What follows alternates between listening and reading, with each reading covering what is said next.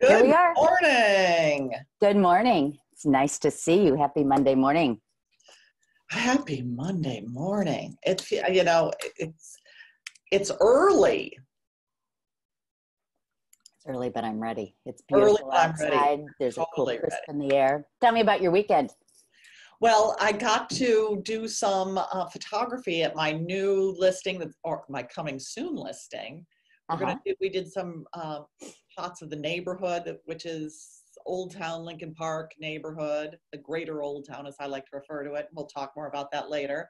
But it could not be a prettier time of year to have to have a listing go live. I mean, as green and beautiful as every neighborhood is right now. How about yours? What did you do this weekend? Well, I had kind of a funny weekend, I have to tell you.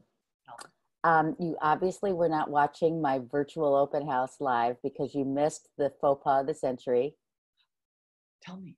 Okay. So I've got the video camera and I'm going like this on the Facebook Live. And this is the front door. This is where you come into the unit. And let me show you these beautiful hallways. Door clicks. I'm locked out. The keys are inside. Oh my God. Can you imagine? So I'm very calm. I go, okay, so seems we're locked out. I'm going to show you the beautiful hallways and the elevator bank. I calmly walk down the hallway and I show the elevator bank and I say, well, since we can't get in and do a second tour, I'm going to sign off for now until I can get back in. Click. Okay, so now you've told me, because we have to learn something from everybody else's yikes. Keep an extra key in your pocket. Number one. And number two, unlock all the doors. Little buttons in the door. Yeah. Turn them when you come in. Unbelievable. Yeah. So anyhow, all's well that ends well. I was able to get the building key and get back in. And then I actually did a quick shot live back in the unit. Yeah, here I am. Nothing happened. Here.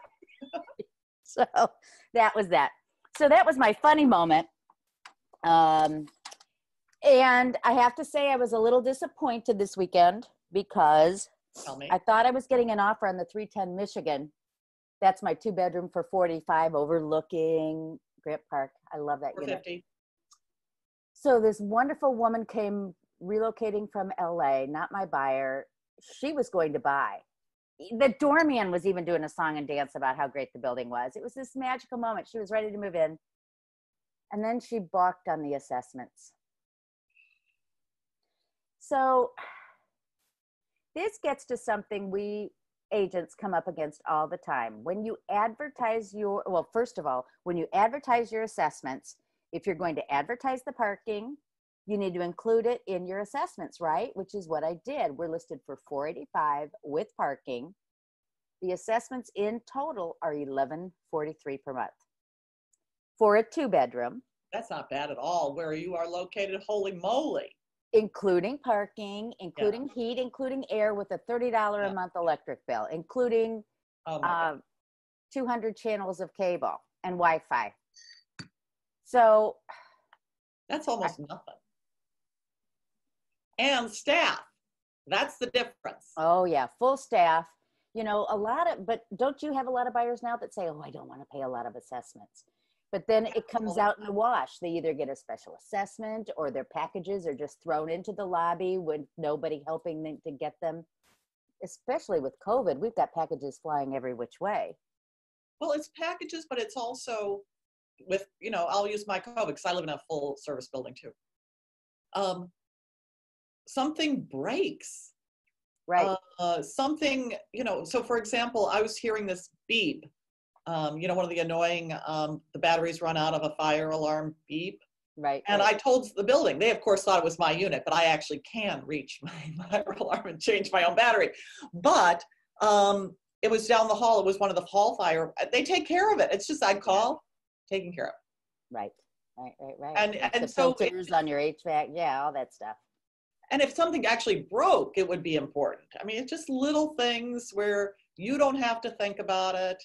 And it really does come out in the wash. If you live in a building that has very, very low assessments, you're paying for other stuff yourself.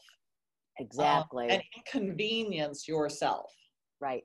Right. Like I can have even one of my um, contractors come in, but the building will let them in if I ask them to do it. Yeah. I don't have to be there. At home, you are your own general contractor. You are right. Well, and it's also kind of a risk management situation in that when you're at home, when your roof goes, boy, you got to just do it. With them, they plan, they do an engineering study, they know they have to replace things on an ongoing basis. It's just You share the cost. right. Yeah. Exactly right. So anyway, then I had one more thing happen this weekend. I sold a condo. And Yay. this one was at Sandburg Village. And, I hadn't shown in Sandburg for a while. And so it was just kind of brought back good memories. For those of you who may not know, Sandburg Village is that group of condominiums and townhouses between Division, 1200 North and North Avenue, 1600 North, between Clark and LaSalle. And Kyle, having grown up in the city around there, you know the history, but that was flop houses in the 60s when that was put up. And, with 2,600 units, it was kind of a gamble for the city. But it was the beginning of urban renewal in the Gold Coast, and a lot of things happened in the 60s after Sandburg went up. And it just reminded me that it was done by Solomon Cordwell Benz Oh, really? and John Cordwell. And I don't know if you ever met John Cordwell, I but did. I went to school with his kids. oh, yeah. So I met him and Colin at the Red Lion, the famous pub on Lincoln Avenue, almost across from the Biograph where John Dillinger was shot. Talk about local history. And, that's where I really learned to love Irish stew. And, oh, yeah, they just served the old goodies there. But John would talk about how he was an RAF pilot shot down. He was a prisoner of war and made the big escape, or tried to make the big escape. But anyway, that's the little Chicago history in Sandburg Village. This was a gorgeous one bedroom on the 26th floor overlooking the city. So it had a lake, Lincoln Park view. Kitchen was redone. Bathroom was impeccable. Bamboo floors. Everything was gorgeous. Corner unit with the balcony for $300,000. It was so, so charming. But in the meantime, there were two other units that were really good if you have buyers. One was, we looked at Kilmer House, 1555 Sandburg, and that's the low-rise brown one on Clark across from Potash. And it was a back one bedroom, so it had a ground floor patio that was like 25 feet wide by 18 feet wide. The thing was enormous patio with 6-foot brick wall all around, built-in planters. Okay, so huge seating. And that thing was listed for $310, but it's an estate sale. It didn't show very well. So, but that is patio space like that in the Gold Coast, amazing. And patio space like that for a one bedroom in the Gold Coast. Yes, I know, right? Holy. So that's a good buy. Somebody needs to jump on it. It's been on the market for a while. And then there was a 2-bedroom listed at $1,360 we went into that showed, not so good, but it was in that same price range, like $325 for a 2-bedroom in Sandburg. Oh, come on, people. You're in the heart of everything right there. It's such a great opportunity. I've had friends who grew up there.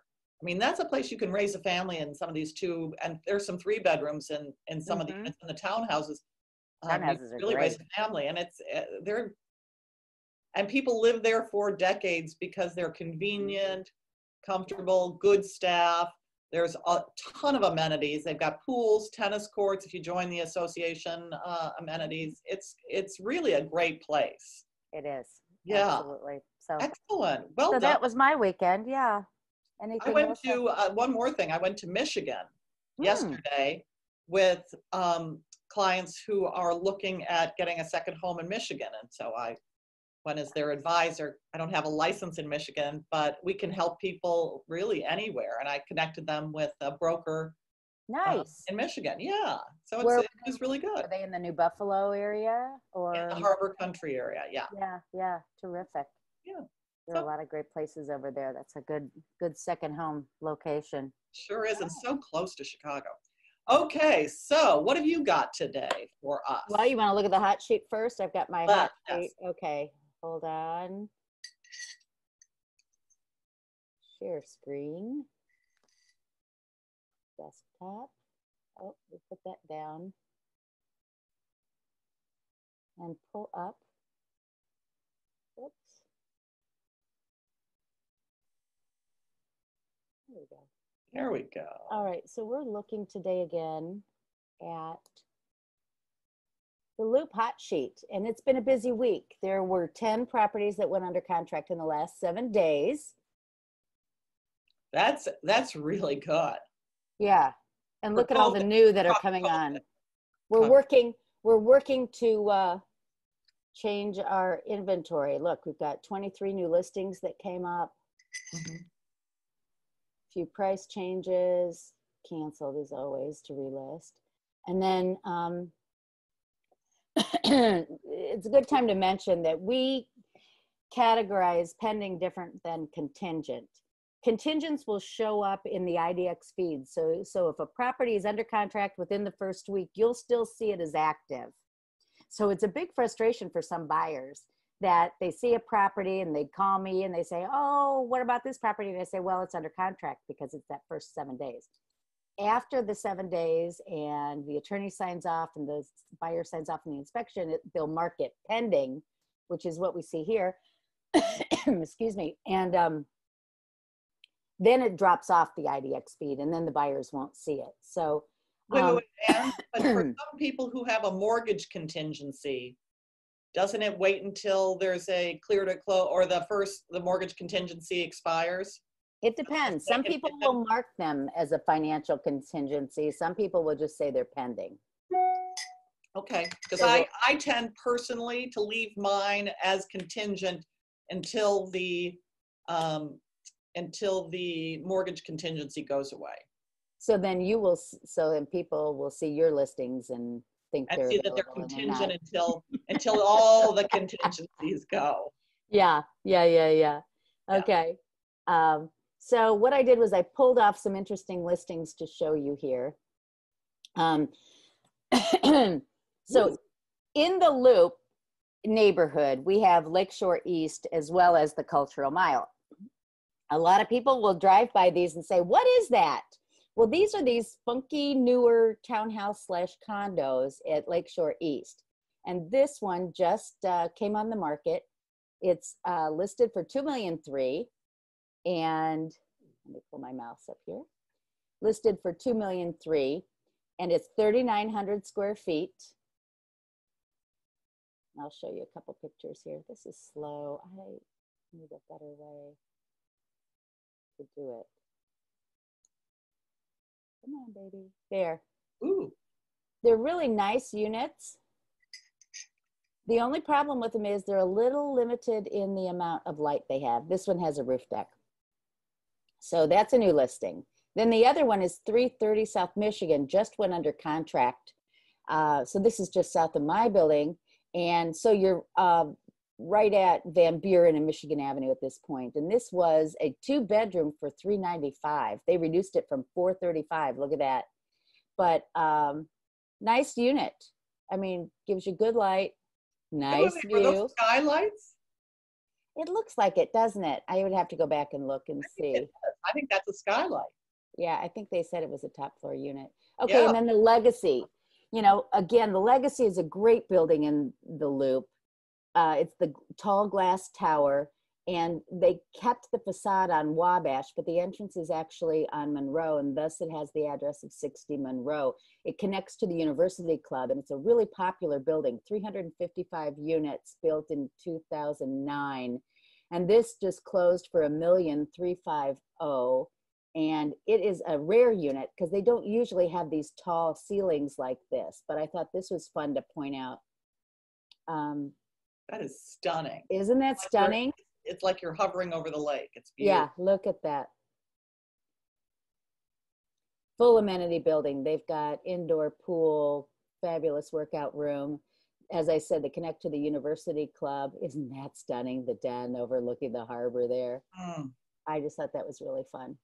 So that's my hot sheet for you. I'm going to stop sharing and come back. Your turn. Well, I thought today would be a fun day to take a look at the Old Town Triangle. So I mentioned earlier that there was the Old Town, that my new listing is in Old Town Lincoln Park. Right. People have expanded the Old Town brand to include areas south of North Avenue and north of Wisconsin, and they've really tried to make it, because it's such a great brand. Mhm.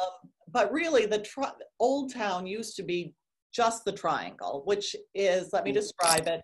It is, if you start west at the southwest at North and Larrabee, go east on North Avenue to Wells, north on Wells to pretty much, but not entirely, Armitage. Mhm. And then the hypotenuse of the triangle Well, look out. I The know, hypotenuse of the triangle is what? I is love that. what Monday used morning. to be Ogden Avenue, which during, and you mentioned this earlier, during the late 60s with urban renewal, they cut off Ogden at Chicago, just a little bit north of Chicago Avenue, and sold off all that land of those roads to developers, and they were filled in. But you can still sort of see from the development line where those properties come through, especially at the east side of it. You can see where, Rinaldi's Pizza is right on that hypotenuse going right to Lincoln Park. So that is the triangle, the Old Town Triangle. And this weekend would have been, I'm about to share my screen, so hold on. It's gonna be dangerous, hold on. There we go. Okay, now, hi, there we go. So pictures from the Old Town Triangle Art Fair every year. I missed it this year. Yeah, my husband and I were on the board at Menominee Club for Boys and Girls, and so we worked the gate at Old Town Art Fair for years. And one of my favorite events of the year. It's always the second Saturday and Sunday of June, and either it's broiling hot, freezing cold, rainy, whatever, but it is always a party. I love these pictures. Aren't these pictures great? Yeah. There's food, there's music. So many of our clients have art in their homes that they bought at this fair. Absolutely. And this person right here is the person who's in charge of throwing it, my sister. And this year she spent a lot of time, unfortunately, having to organize the letting go of the art fair, of unraveling all the planning that the artists and the community had done to set it up. And I was trying to see if I could get a picture of the Menominee Club, as you mentioned it. It's right next door to this building, which is the Old Town Association. But really a great time by all and the whole city. So anyway, and there's my sister again, very just sad to let it go this year. But anyway, the reason why we're telling you about Old Town is it's a great place to live. My sister and I, my family grew up in Old Town. We moved in right in the early 70s, right after urban renewal had started. And it was a very different place. It was very working class, very old, not well-maintained buildings. And then people started to move in and invest, and the great stuff became even better, and the new stuff, and a lot of new stuff came into being. Ours was a new house, but some people took older buildings, like some of these wonderful coach houses, these Muse houses, and turned them in and remodeled them and turned them into single family homes. And it's really a great neighborhood, but it's not just fancy houses. One of the great things about Old Town is there are renters, there are condos, and there are single family homes. So I'm taking you to the sheet, a search that I did of what's available right now in the Old Town Triangle. So here you see there are 34 properties, one of which is a multi-unit on Sedgwick, but it's not, it's only 2 units. And so these people are suggesting that you could either turn this into a single family home or keep it as an investment property, or even have you live in one and rent out the other. but it's a home on Sedgwick, just near Eugenie, across from Twin Anchors. A You very know, fun pub. Twin Anchors. And did you ever see the movie Return to Me? Was that with Minnie Driver? Yes, filmed I at Twin did. Anchors. So, okay, so all of you who love Chicago movies and love old movies, Minnie Driver, David Duchovny, he's an architect working at the Lincoln Park Zoo, so there's a lot of good zoo shots and Twin Anchors. It was just a charming movie, and I could just watch it over and over again. Wait, an architect working at the zoo? Yeah, they were like redoing the ape house or something in this, whatever. All righty. So that's a multi-unit. But there are also, so for example, there are 5 single-family homes for sale, and they range in price from $850. $850 for a single-family home? I know. I thought this would go really fast. Because also it's in the Lincoln School District, everybody, which for a lot of people is, it's one of the very strong school districts in the city of Chicago. One of many strong, but this one's strong too. But it's a cute house, and here's the thing. It has parking. Oh, wow. 3 of the 5 houses in Old Town do not have parking. They have street parking, or you can rent parking nearby. But this cute house at $850 has outdoor space. Oh, that's fun. Yeah. So just sort of darling. You could easily raise a family and send your kids to good schools in Lincoln Park. So there's that one. And then the most expensive, go to Liz, of the houses also has parking. And it's on Concord, which is Concord Place, which is 1 block north of North Avenue on a really cute street that doesn't get a lot of traffic, which is nice. Yeah, it is a nice, quiet street. That is a charming Isn't that charming? And it has a 2-car garage in the back. 2-car garage. There are only a few houses that have 2-car garages. But really very charming. Oh, wow. This is just under 1.8 million. For all this newly redone space, looks pretty good.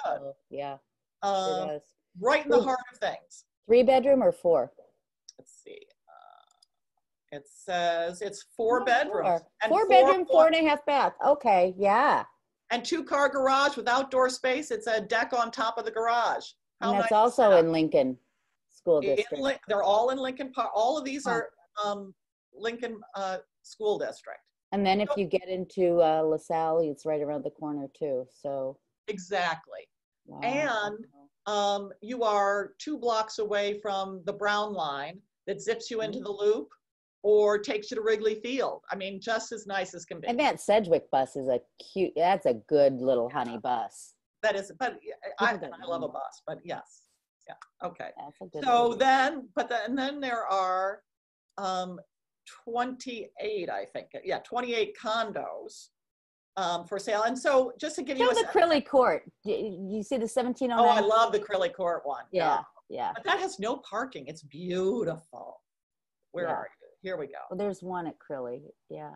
Oh, it's gorgeous. And but they don't, I don't think they show this well enough, is this common sort of alley that is fenced off, that you can have parties in, and it's sort of a shared alley. It's really very charming. So let's just see if they show that.